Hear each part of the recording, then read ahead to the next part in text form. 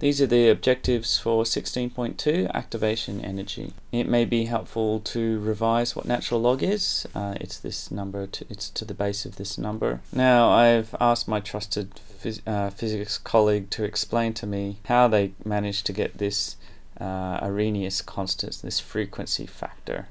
And every time he explains it to me, I'm lost. So thank you, physics teachers or physicists, for deriving this complicated equation for us.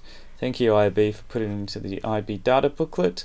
And what you need to know is that the Arrhenius constant represents a likelihood that collisions would occur at the proper orientation for a reaction. So by them deriving this equation for us, we can now, we know the temperature, we know the gas constant, that's the natural log. This is worked out for us by the physicists. And so we can work out the actual activation energy of an equation. So it's a little bit plug and play, I'm sorry, but that's how I go about it. So what you basically do is you grab the temperature that the reaction was done at different times, you invert it, and you take the natural log of the rate constant. You do that because that's what the equation asks for. The temperature has been divided by the temperature with a negative value. The natural log has been taken, and once that's been done, that gives you a gradient. So this is the y equals mx plus c part of it. By creating this as an x, you can then do the gradient, and the gradient will give you the activation energy.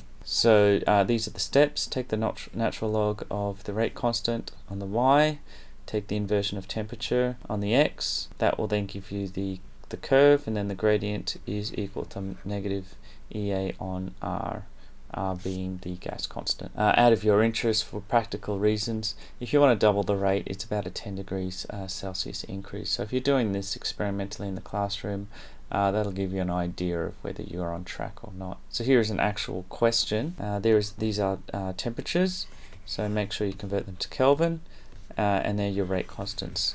So what you need to do is then divide all those temperatures up and take the natural log of those constants. Now you can now just pick any two of these points and work out what the answer is, but the question will ask you to do it graphically, and the question will also ask you to verify that it is actually a straight line. So you need to plot a couple of these points on here just to prove that it is working.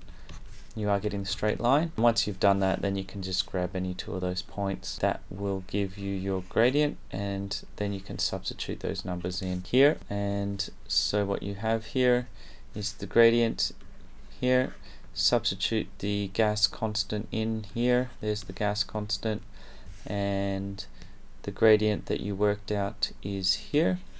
So that's been substituted in down here, and as you got EA by itself, and then it'll come out to 102,000 joules per mole. So as I said, it's a little bit just plug and play.